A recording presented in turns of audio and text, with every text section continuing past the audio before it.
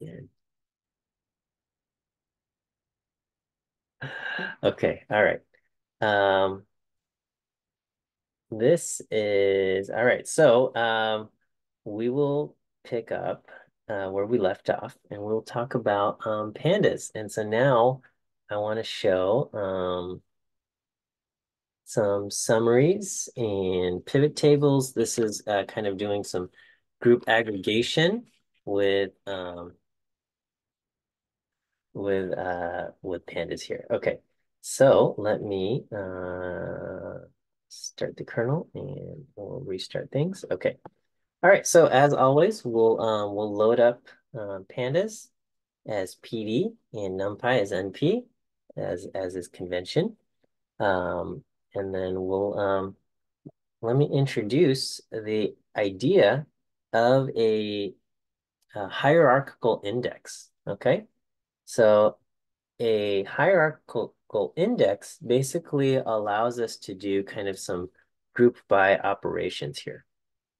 So here, we are going to just create a simple array with these values, 4, 5, 6, 8, 10, 12, whatever, okay? And I'm going to have my index itself will be a two-dimensional array, okay? So you can see the index is not just the letters A, B, C, or the numbers 1, 2, 3, but but I've got this kind of this hierarchical or this two-dimensional thing, and this is going to form a hierarchical index. Okay, so so if I look at my series, we can see those values 4, 5, 6, 8, whatever. Okay, and then the index is basically this column of A's and the column of 4, 5, 6, 4, 5, 6, 4, 5, 6. Okay. Um, so we can ask, what is the index itself? The index itself is this,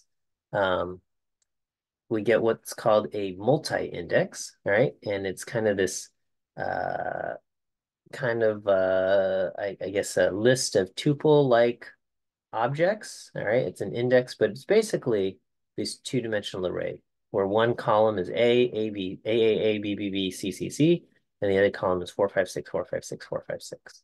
Okay? And so if you have this multi-index, okay, with kind of this two-dimensional thing, um, so column of B's, you can say, hey, select, I want everything with B here. Um, and we will get basically just the rows for that correspond to B, okay? I guess the values are, you can think of A as 1, B as 2, and C as 3. And so if you do 4, 5, 6 times 1, you get 4, 5, 6, and then 4, 5, 6 times 2, you get 8, 10, 12, and 4, 5, 6 times 3, you get 12, 15, 18. So here I can say, hey, select, use the .loc to locate all kind of records with B, and we get that. And so you'll notice it just drops the top level index. Okay, it drops the B's because now that I've kind of subset to B, I only have the 4, 5, 6. There's no sense in keeping kind of the column of B's there. If you want to select all the rows where the second level index is a 5, okay, you can do that as well. So here, the .loc here, it's gonna be select via the outer index, then the inner index, and we get this. Okay, so now I get all the rows with 5 as the inner index, and we will get A and B and C. So we get the corresponding A5, the B5, and the C5. And we can see we get, yeah, 5, 10, and 15. All right, there we go. Okay, and then this itself is a series, and the index for this is going to be ABC. Okay, and then yeah, so that's what we have for the series. Okay, there is an unstack function. Okay, the unstack function will take your multi-index, okay, and then and unstack it. It's kind of like if you think, if you're familiar with the tidyverse, and if you're familiar with dplyr and pivot wider, unstack will do that. So here, you can think of this as I've got a column of A's, B's, and C's, and then 4, 5, 6, 4, 5, 6, 4, 5, 6. What we can then do is we can unstack it, okay? And then I will get all of the fours will become columns here, okay? So rather than A, 4, 5, 6, and B, 4, 5, 6, and C, 4, 5, 6, okay? We get A, and then column 4, column 5, column 6, and B, column 4, column 5, column 6, and C, column 4, column 5, column 6. Um, that's basically what a normal distribution table does. If you think about like, I don't know, so you have like, if you think about like a normal distribution, like this, we basically just unstacked the numbers, you know, 0.00, 0.01, 0.02, 0.03, and, you know, 0.1, 0.11, 0.12, 0.13. Those basically just got unstacked. So rather than just having one long column that starts from 0.00 and going all the way to 3.49, we've unstacked the hundredths places into a column of 0.00, a column for 0.01, and so on and so forth. It's kind of that's basically what we've done. So we've taken, but anyway, here I've got A4, A5, A6, B4, B5, B6, and we've unstacked it into um, A4, A5, A6 across like that. Okay. If you ask, hey, um, what is the index of this after I unstack it? Okay. Now we just have the rows for A, B, and C. Okay. We have that. And then the shape of this thing, this is going to be what, 3 by 3, right?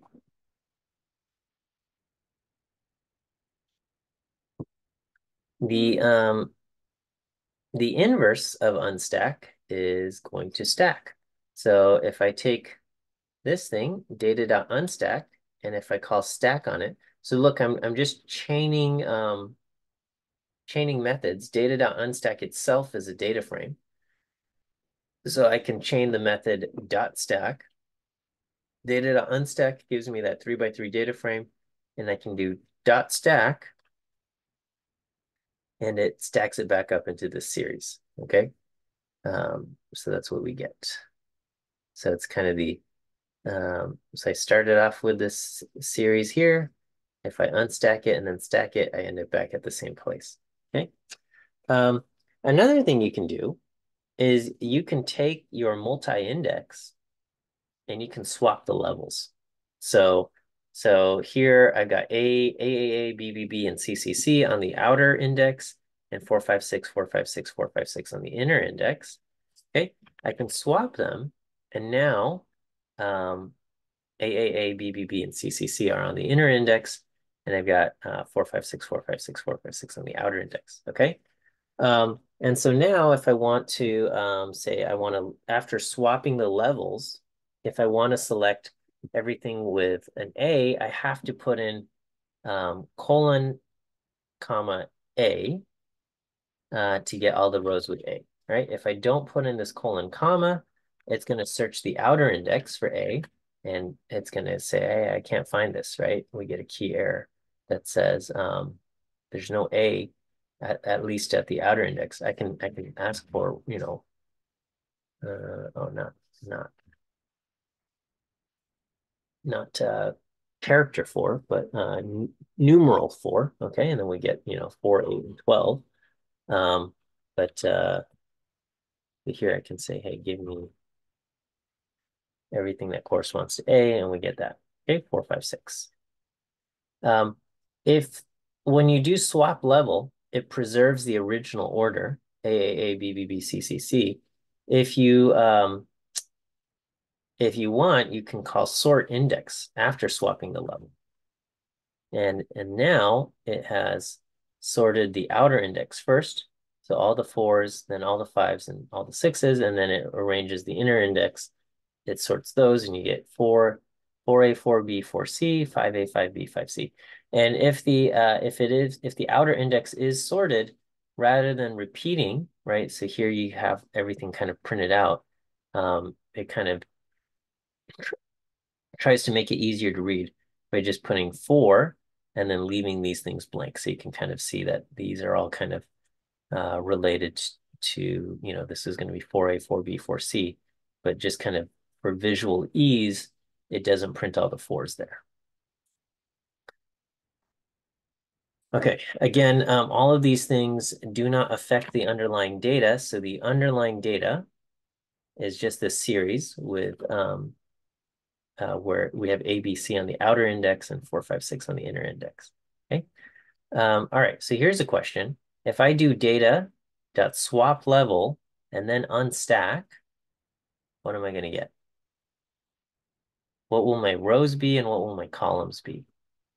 So the original data is A, B, C on the outer index, 4, 5, 6 on the inner index. If I swap the levels and then unstack them,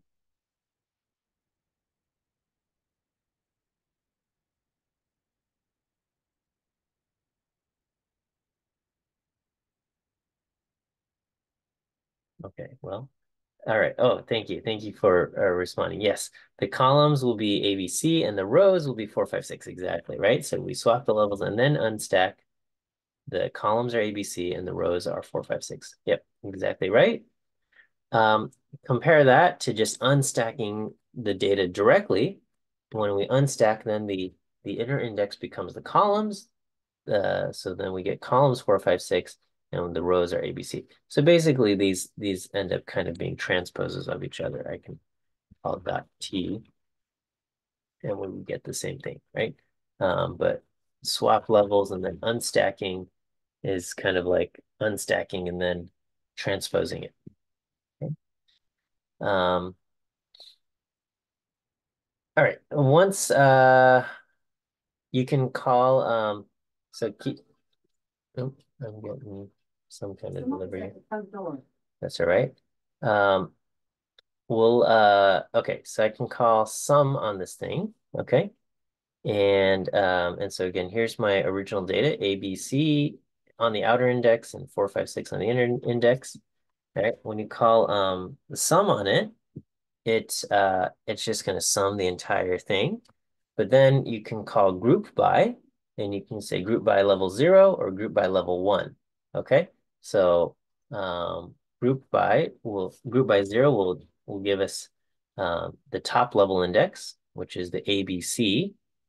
Um, so the original data, not after swapping the levels, will get group by level 0 and sum, and that'll give me the sum of the A's and the B's and the C's. Group by level 1 will give me the sums of the 4s, the 5s, and the 6s. All right, so I think that's good. Okay, let me give you your first view quiz answer, which is the letter D. D as in dog. Okay. All right. That's just working with a multi-index for series. Most of the time you'll probably be working in a data frame. And so let's create a data frame. All right, so here I've got rows, all right, and the row is going to be called I guess the index. I've got row alpha and row beta, and then my column headings are 1, 2, and 3. And so the name I gave to the columns as a group will be the number. Okay, so we've got number 1, number 2, number 3, and then I just got the numbers 1 through 6. 1, 2, 3, 4, 5, 6. Okay. All right. If I stack them, okay, this is going to create a multi-index. Top level will be alpha and beta, the letter, and then the inner index will be I guess the next level index will be the 1, 2, 3. And so this, I think, behaves exactly as we would expect. Stack them, and we get, so basically, we're going to kind of pivot this row of 1, 2, 3, and I get this this series here. Again, unstack and stack are inverse operations. So if I stack them and then unstack them, we get back our original thing. You can specify how to unstack. Traditionally, when it unstacks kind of the lowest level index. So in this case, unstack 1 would do this. Unstack 0, here we're going to basically unstack the top level index, which will be the alpha and beta. So now we'll get rows 1, 2, 3, and columns alpha and beta, right? So unstack default, we'll do this. Unstack level 1 or index level 1 here. This will give us an error because there's no level 2 index. But we can unstack the level 0 index. So this is what it looks like. After stacking, letter will be the level 0 and number will be the level 1, 0 indexing. You can also unstack by the name of the thing. So we can say unstack the letters.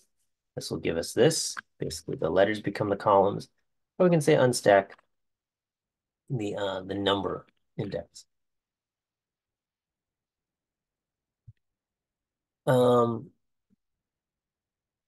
How come the argument for group by isn't axis? Oh, sorry, I missed your question. Going back to here. Level, let me see.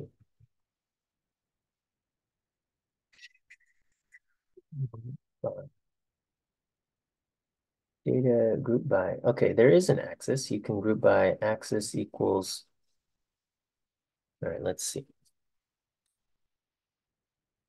Let's see what we get when we do data.group by axis equals 0. So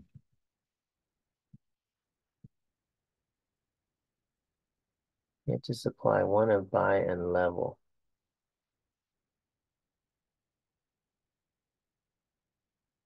Yeah, level. Oh, no, level. Okay. All right, I gotta fiddle around with this. Here's animal hierarchical indexes. Okay. I gotta figure out what this axis argument does. Next, group by level. We have a group by axis.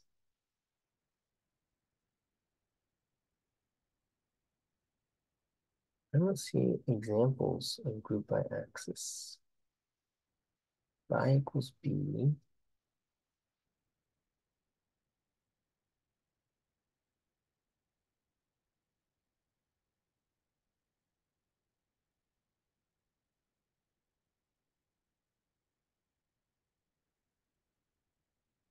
Split along rows or columns.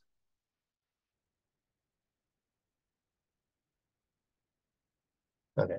I'm gonna have to fiddle around with that. Give you some more things. But yeah, you group by, I guess, the level of your hierarchical index there, or I guess the name by which you want to do groupings. Okay. Um, so here, let's just kind of let's see what happens here. Um, and I think we'll see some examples as we do some data wrangling here. So okay. Here I've got a series, two series, S1 and S2. Okay. Series 1, I've got A, B, C, D, 0, 1, 2, 3 for my the value 0, 1, 2, 3, and then the index is A, B, C, D. And then series 2, I've got values 4, 5, 6, and the index is C, D, E. And I'm gonna kind of put these two together, all right? And we'll give it these keys. So when we do that,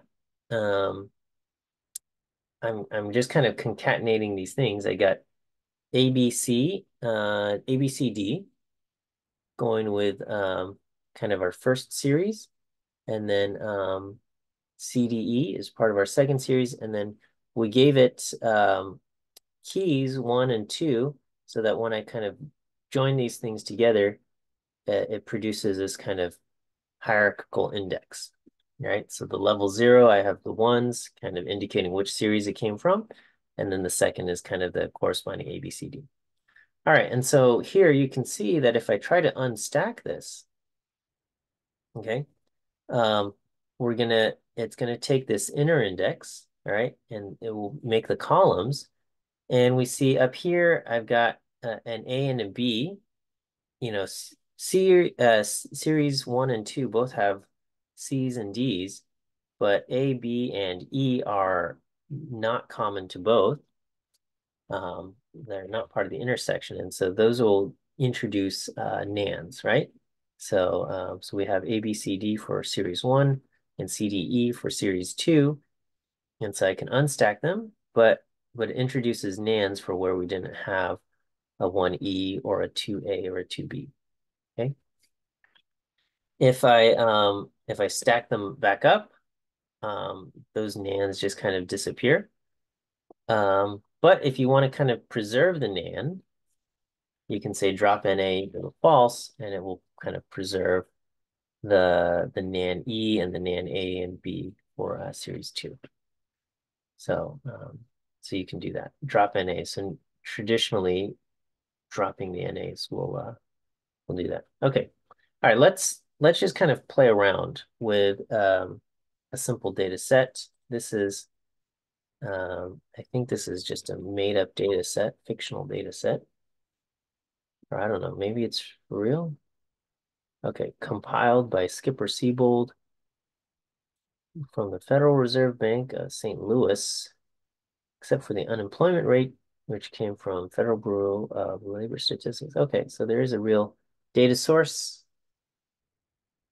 going from 1959 to 2009. Okay, so looking at some old data here. And we will read that in using pandas.read_CSV. Should be right here when you loaded this up. Okay. We can ask for the info on this CSV file, and we can see, okay, we got 203 rows. All right. And these are the columns. We got year, quarter, GDP. What are these things? Cons, in, whatever, something. Okay. Consumption expenditures, gross domestic product, GDP, consumption expenditures, private domestic investment, and federal consumption expenditures and gross investment. Okay. And real DPI, private disposable income. Okay, I don't know what half of these things are, but that's okay. All right, let's just kind of see what we get. All right, we can just kind of look at the head of our data, and these are what our numbers look like. Okay, and it imported everything as floats. So, the year 1959.0 to kind of indicate that it is a float. Quarter one, and then we've got these numbers for GDP, consumption. What are these things again? Uh, Private domestic investment. Okay, for that and all of these other things. T-bill rate, unemployment population, inflation, and real interest rate. Okay. All right. So here, one thing we might want to do is we might want to change from year 1959 quarter one, which is fine, but we might want to turn that into a date. Okay. So, we might want to do like January 1, 1959, and quarter two, I guess, would start April 1, 3 months later. All right, so we'll create a time-based index of periods consisting of the year and the quarter. So we're going to create a period index we'll use the year, we'll use the quarter, and we'll do that. And so my period, it recognizes this as 1959 Q1, 1959 Q2, okay? And let's just use a few of these columns. So we'll use GDP, inflation, and unemployment, okay? And so these are just kind of, well, right now, I'm just taking the names of these things, and here I've just created an index out of it. And what we'll do is we will re-index our data to conform to these indices that we've done. So basically, I'm just subsetting my data here to just the columns that I want. Okay. So now I have so the columns that I want, and then I want to take these periods that I have, right? And it says 1959 Q1, and I want to change it to a basically a time here. And so we can kind of take this period index, okay? And with period index, you have a few different methods, and one of them is to timestamp, and you can kind of turn this into January 1, 1959, April 1, 1959, and so on and so forth. So you can look at Pandas period index for sequence of time periods. Okay, that's what we want. Period index. These are how you can go about them. And then as far as the methods for what we can do, you can do to timestamp. You can also kind of specify these other things. These are, as you want to kind of define your periods, there's different things you can specify, the day of the year or whatever, okay? And then as far as going to timestamp, you have a few options here. D for weeks or longer, target frequency, so on and so forth. Okay, going back here. Okay, right now our index is just a range index, 0 through whatever. So we want to just replace that. All right, so I'm going to just replace that with my period index here. Okay, so now I have what I want. I've got the dates. I've got the GDPs here, right? And so what we can do here is we will take this, and I'm going to stack them, and that will create a hierarchical index, right? Outer index will be the date, and then the inner index will be kind of these different values. So this will just kind of create one giant series where I've got kind of these three numbers at 1959, the three numbers at 1959, April 1, so on and so forth. If I do this, I can call reset index after stacking them. Okay, and so this will turn date and item into columns, and we'll just create an entirely new index. All right, so here the date becomes a column, item becomes a column, and then I create an entirely new range index over here. These values over here, it just has to come up with some kind of name, so it just puts and populates 0 there. Okay, so the index here is just going to be a range index going from 0 to now 609. I'm going to, you can rename the column, okay? And so I'm going to just rename the column from 0 to value using dot rename. So here I'm just kind of doing some method chaining. So basically I want this exact thing, but I just want to rename this column from 0 to value. So I'm going to call 0 rename what the columns, and we're going to provide it the dictionary with how we want it to be renamed.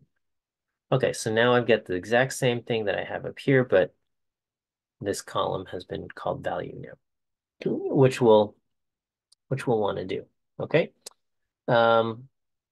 And well, I guess with this you can then start creating plots, but we don't have anything. But I haven't introduced plots yet. but that will be coming. Okay. All right. What's the shape of this thing?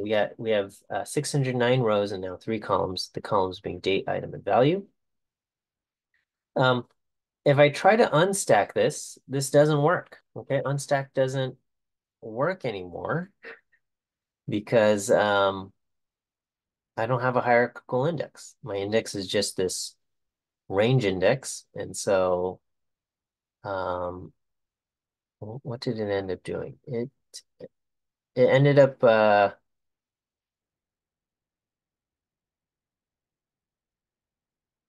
it just ended up stacking.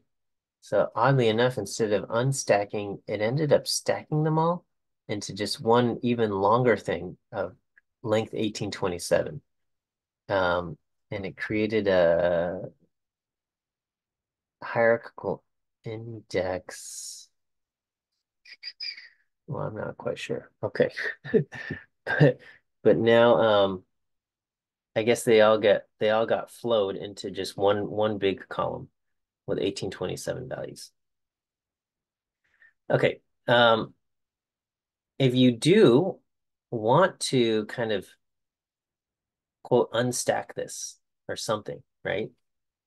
So let's say you do have this in long form like this, and you don't have a hierarchical index, right? So when we stacked it, we had this hierarchical index and I could unstack it. But let's say you read in data like this and you don't have a hierarchical index, but you want to perform this operation where you unstack it. Okay. You can do that, but now it's called pivoting. Okay. So stack and unstack, the unstack will work if you have a hierarchical index. If you don't have a hierarchical index and you want to perform a similar type of operation, then that will be called pivoting the data. Okay, so here I have date, item, and value, and we can pivot. All right, so we can take the arguments for pivot are what is the index, all right, and what will be the columns. Okay, so you have the index, the columns, and the values. So here we said the index that we want to establish, we're going to use the date column to establish the index. And then the columns will be made out of the item. And then the values to keep will be value. And so that's what we do. If we wanted to, we could specify and say the index will be the item, right? So then doing that, we will have three rows. And then I could say the columns will be the date. So now I will have 200, 203 columns, and then the values will be the values here, okay? So now I have three rows and 203 columns. So basically I'm getting the transpose of this thing, okay? But yeah, so pivoting is like unstacking. It's just unstacking only works if you have a hierarchical index. If you don't have a hierarchical index, if your data comes in some form like this, then then you pivot your data. Okay. And so that's what we have there. Okay. All of these things basically create new objects. None of them affect the original data. So the original data still kind of exists in this form, or it looks like this. Or not that, I guess, wherever I have. Oh, here it is, the data that looks like this. Okay. So my long data look like this, and I can kind of pivot and unpivot and stack by. Okay, second view quiz answer will be the letter A as your second view quiz answer. All right, so so that is kind of pivoting your data there. Okay, and then the last thing is you can do kind of group by operations. And so let me just create this toy data set just so you can kind of see how it works. All right. So very simple. I've got a couple columns, and I've got a couple columns kind of representing categorical variables or keys. So I've got key one, which has values A, B, B, and A. And key two, we've got 1, 2, 1, 2, 1. So we have a duplicate A1 and A1 here, okay? But the data values themselves, we've got just some random numbers, okay? So data 1, 5, 11, 12, 8, and 9. Data 2, I've got 11, 5, 15, 0, and 16. Okay, so if you have something like this, you can group by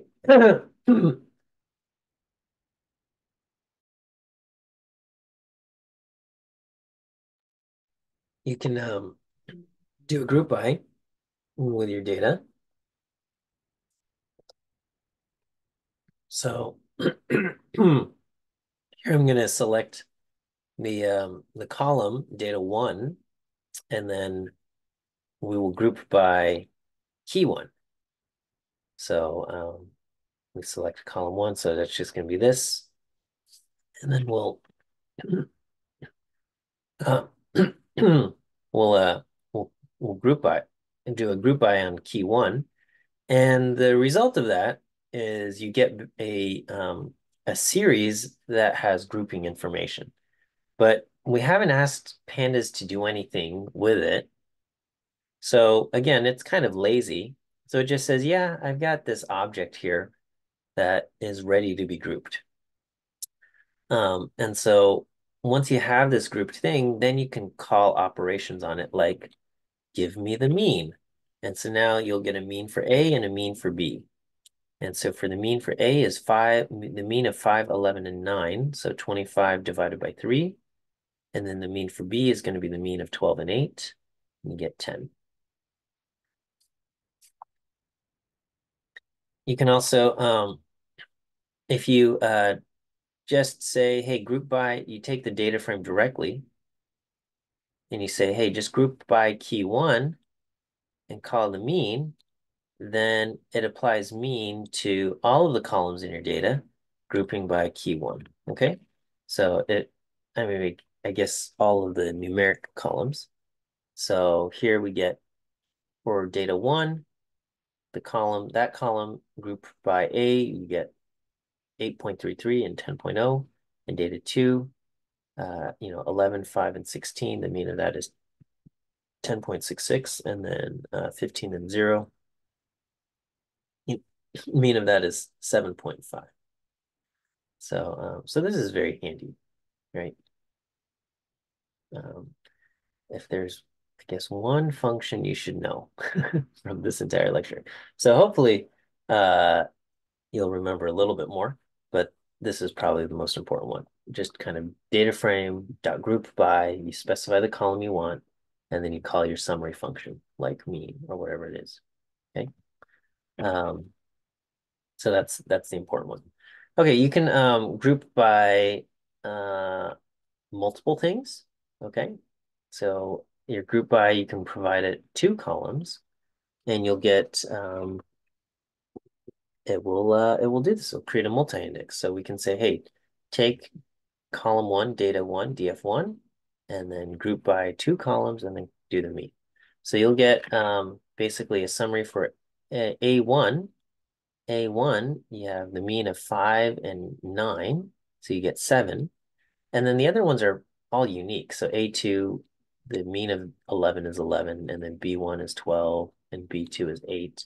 But basically, it's grouped by this, right? So we have 4 unique entries: A1, A2, B1, and B2, and it calculates the mean of that. So your group by operation can handle kind of a multi-level grouping. Okay, and then if you do have a multi-level a multi-index hierarchical index, then all of our hierarchical index functions like unstack work just as well. And so you can say, all right, the mean of A1 and mean of A2 and mean of B1 and B2 and so on and so forth. Okay, here you can, if we have data that look like this, you can also group by entirely different arrays. So here I've got a entirely different array that goes Ohio, California, California, Ohio, Ohio. The only thing is that is necessary about these other arrays is that they're of the correct length. So here I've got 5 rows here. So I can take another, I think someone's going for a walk.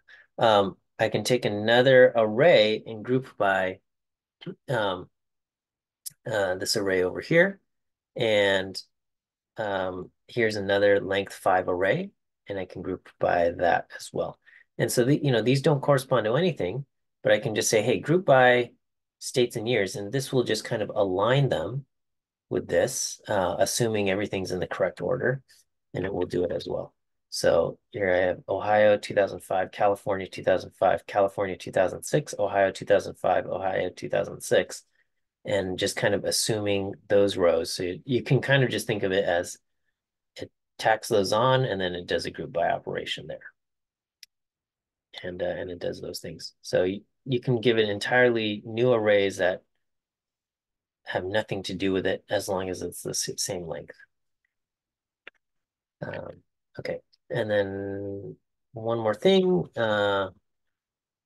You don't have to use the function mean here. I've been using the function mean, but basically any of the other summary functions. So size will give you a count. So there's 2 of A1s and 1 of everything else. But you can do things like give me the min for each of these things and give me, I don't know, whatever else. No, there's no p-min. Does IDX min work? Yeah. Give me the ID of whatever the minimum value is, and so on and so forth.